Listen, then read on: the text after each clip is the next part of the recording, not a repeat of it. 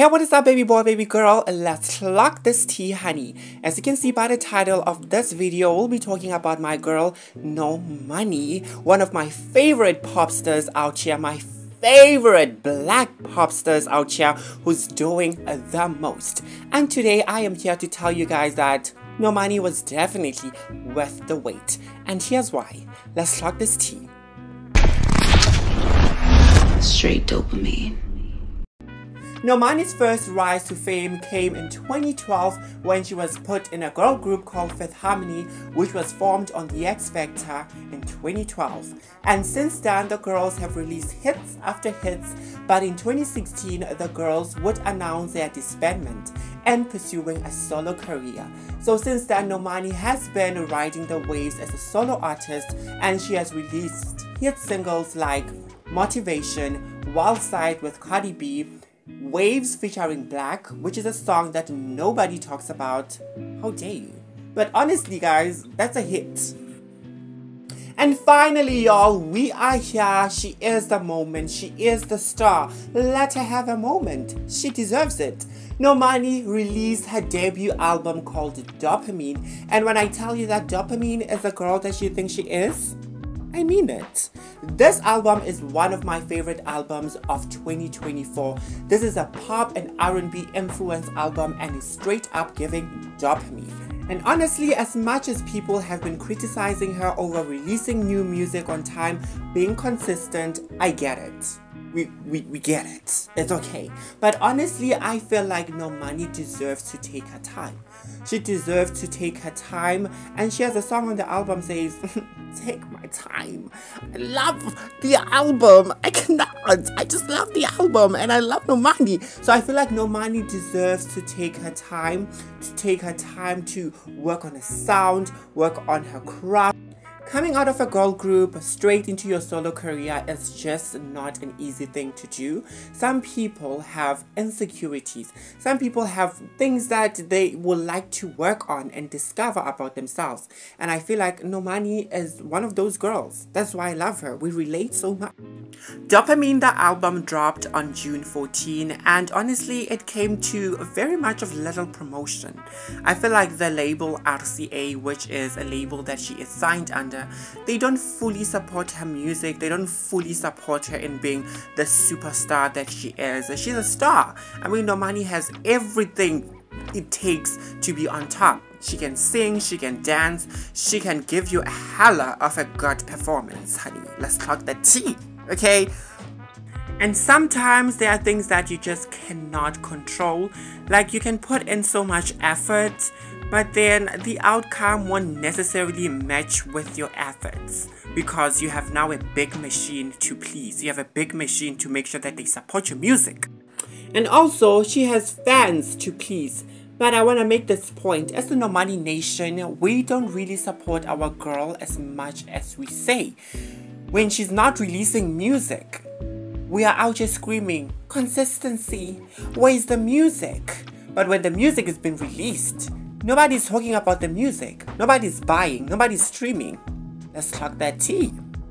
But honestly, I feel like the label is also holding her back. And also the team, can we talk the team for once?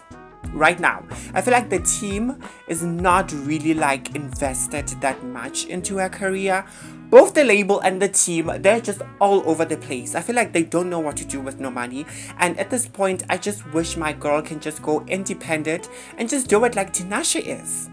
Do you know what I mean? Like, you don't really need a big machine to make sure that you are that star. Normani is that B. She can sell regardless. We need some music video. And now, baby boy, baby girl, let's clock this album. Like I said before, this album is one of my favorite releases of 2024. It is giving straight up dopamine. It's that R&B. It's giving that a bit of influence of the 2000 R&B. It's giving me a bit of Brandy. It's giving me a bit of Monica. Like, it's just giving everything that needs to be in an R&B album. Do you get what I mean? I honestly love and live this album because finally we have new music from Normani, and we are hearing music. Do you know what I mean? Finally, we have music. We have music from Normani. I feel like that is one of the things that makes it so special for me. I've been a fan of Normani since the X Factor. She's been one of that girl that I was like, Normani and Fifth Harmony, she doesn't really belong there. She needs to go out and do her own thing. And finally, she did that. I've been a fan since Motivation, and I've been waiting for new music. I'm just happy and grateful that I have music that I can listen to from Normani. And I actually love what I'm hearing. I feel like Normani honestly went through a lot, not just in the music industry, but also her personal life. She had a lot of things to really like take care of. On top of that, she had fans to please. She had a lot of, expectation. And I feel like also the overhype, she was too overhyped. In a way, there were certain expectations now that were put on her, like, to do great, because now they were like, Normani is the next Beyonce, Normani is the next Rihanna, and I feel like Normani is just the next Normani, period. Okay, now let's talk about the songs that are on the album. First up, I liked Big Boy, like I said. Still is good, still is great, but I feel like after the chorus, it kind of goes nowhere, but I still like the song. I still love the song, still love that song. All Yours is one of my favorite songs on the album. I love how she sounds, I love the production, like, it's just giving. I love the vocals, like, she gave it her all. I love how she channeled that early 2000s brandy sound. I just loved it.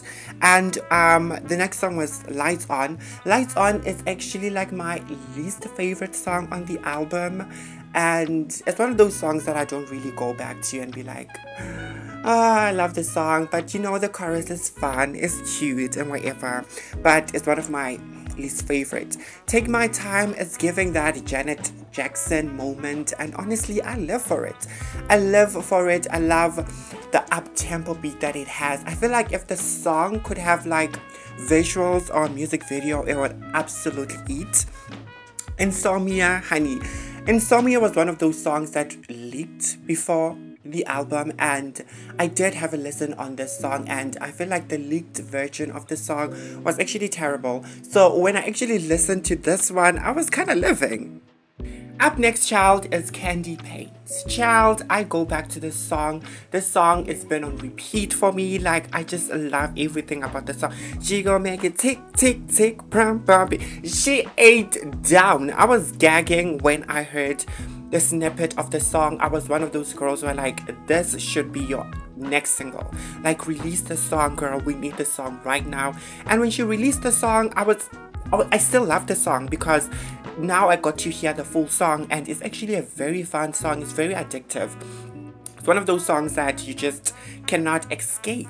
It's that song that is just like, I feel like it's that one song from the album that screams Normani. Are you fucking serious? This is fucking Normani. And honestly, child, I'm so happy that we have music from Normani finally. Music that we've been asking for since 2018, 2019. And we finally have the song. So the album for me was a very solid debut album. Like, it gave what it was supposed to give. As for the rest of the album, I do like Grip. It's kind of like Giving in a way, but the song goes nowhere. 159, I just don't like that song. No. That is just like a no-no for me. Distance, Tantrums, Little Secrets, and then we have Wild Side.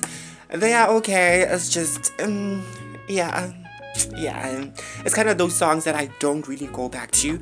But other than that, child, Normani was definitely worth the wait. She is the moment, and she deserves to have this moment. Do you get what I mean? Like, there's so much that she can do, honestly.